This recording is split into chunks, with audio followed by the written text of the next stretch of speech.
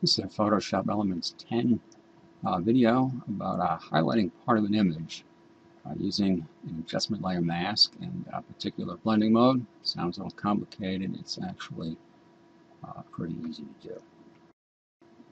I'm going to start out here by I have an image that I copied from the web, and I'm going to go bring an image from a clipboard. You'll be able to see my panel bin. This is kind of a dark picture that we're looking at, and I'd like to be able to look at part of it a little more easily. I'm going to zoom a little bit, Control plus, and I think I'd like to look at this shelf right here.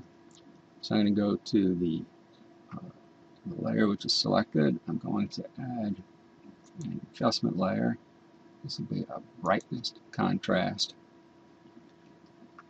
and then we're going to take this and select and, mask and get some colors here. So set black,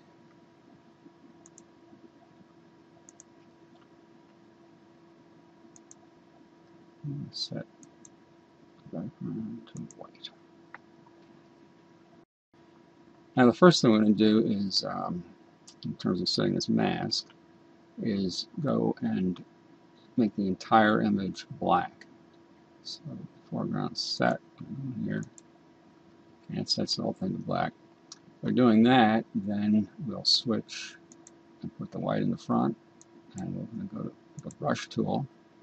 And now we use this brush to actually paint white, which is what will allow the effect to come through.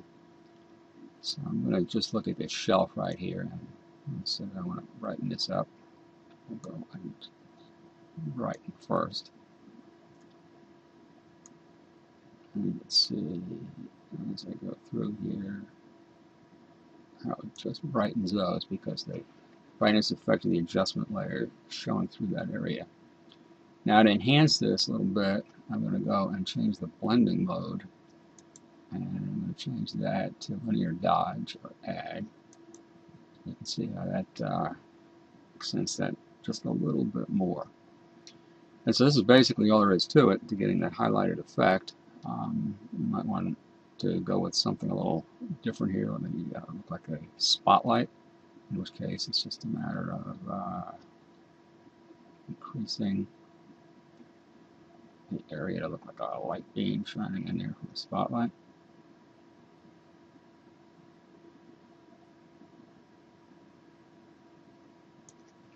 So, pretty simple matter to highlight a portion of a dark image to give a spotlight effect.